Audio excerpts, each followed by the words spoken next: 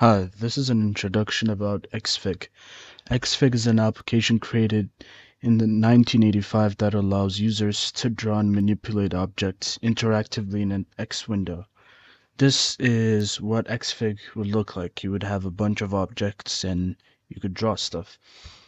And Xfig was developed using the C programming language. And Xfig has some features that are missing, and by the end of every project, you would be adding these features to make Xfig more advanced. And this helps you better understand about C. And as you would be using a Linux system, that would help you understand about how Linux works.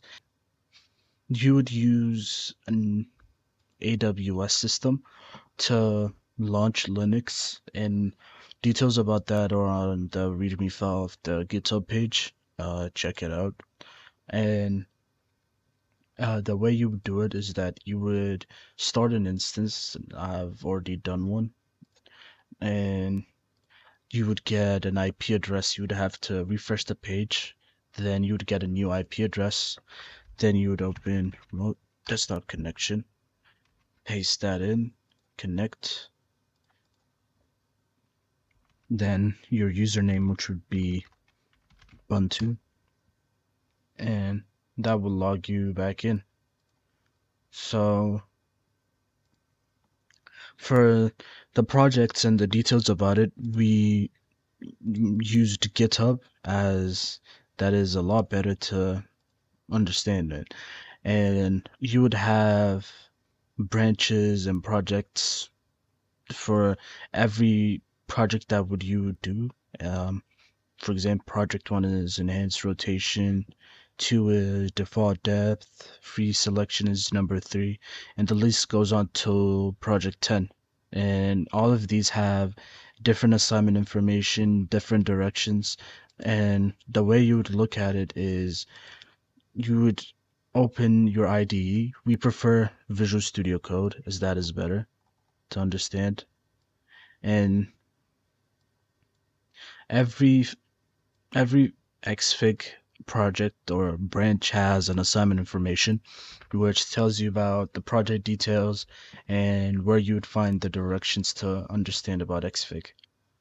And the first link you touch on is the that shows you the current behavior, the enhanced behavior, what you should expect at the end of the project.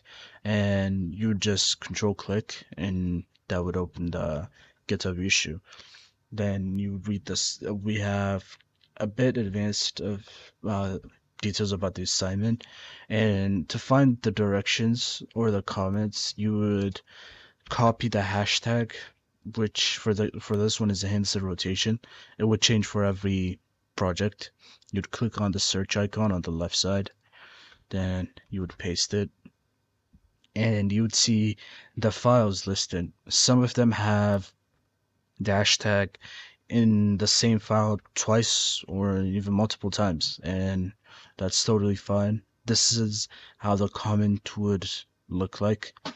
And you once you're done editing the code and you feel like this would work, you would click on the compile code, which would run the configure code, the make code, and run Xfig so that you can check it out.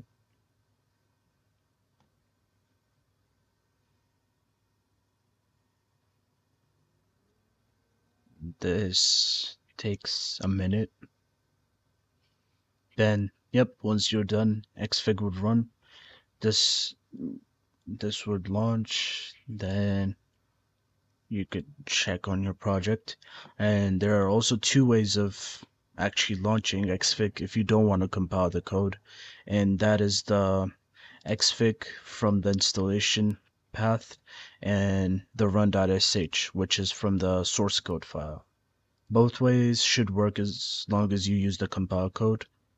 And yeah, so the way you do any project is you would go to the GitHub, click on the project, then edit it in your IDE, then run the compile code, then yeah, that's it. I hope this is a good introduction to Xfig.